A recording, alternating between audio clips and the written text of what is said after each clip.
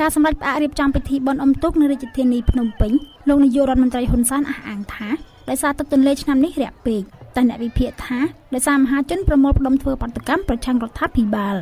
កាលពីថ្ងៃទី31ខែតុលាឆ្នាំ2015រដ្ឋាភិបាលបានចេញសារចរស្តីពីការផ្អាកប្រារព្ធពិធីបុណ្យអុំទូកបណ្ដែតប្រទីបនិងសំពះព្រះខែដែលនឹងត្រូវប្រារព្ធចាប់ពីថ្ងៃទី24ដល់ថ្ងៃទី26ខែវិច្ឆិកាដោយលើកឡើងថាឆ្នាំនេះទឹកទន្លេមានកម្រិតទាបពេកហើយកំពុងជួបប្រទះគ្រោះរាំងស្ងួតប្រធានបញ្ជាមណ្ឌលជាតិនិងសិលធម៌សង្គមលោកប៉ូសំណាងមានប្រសាសន៍ថាការផ្អាកពិធីបុណ្យអុំទូកអាចធ្វើឲ្យប៉ះពាល់ដល់ប្រពៃណីវប្បធម៌ខ្មែរដែលលោកបារម្ភថាអាចឈានដល់បាត់បង់ប្រសិនជាខកខានប្រារព្ធញឹកញាប់ទោះជាយ៉ាងណាលោកថាការផ្អាកនេះគឺដោយសារទឹកទន្លេស្រកខ្លាំងពិតមែន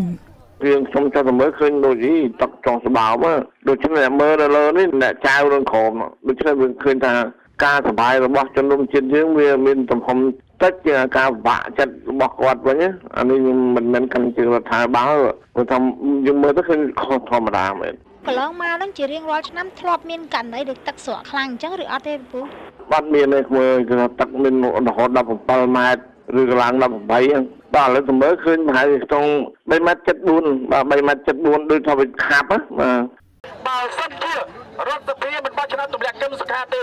យើងនៅតែបន្តជាបន្តទេការប្រកាសផ្អាកបុណ្យអុំទូកនៅភ្នំពេញត្រូវបានធ្វើឡើងក្រោយពីបាតុករគាំទ្ររដ្ឋាភិបាលគឺតំណាងរាជគណៈបក្សសង្គ្រោះជាតិនិងការដកតំណែងលោកកឹមសុខាប៉ុន្តែសាលារាជធានីបានប្រកាសពីការរៀបចំក្លោងទ្វារនិងតុបតែងភ្លើងពណ៌ដើម្បីលម្អក្នុងពិធីបុណ្យរួចហើយសម្រាប់អ្នកវិភាគនិងស្រាវជ្រាវពីការអភិវឌ្ឍសង្គមលោកមាសនេះមានប្រសាសន៍ថាកម្រិតទឹកទន្លេទាបមិនមែនជាហេតុផលសមស្របក្នុងការផ្អាកប្រារព្ធពិធីបុណ្យអុំទូកនោះទេតែលោកថាដោយសាររដ្ឋាភិបាលបារម្ភពីស្ថានភាពនយោបាយដែលបានកើតឡើងក្នុងពេលថ្មីរឿងមួយដែលយើងគិតថា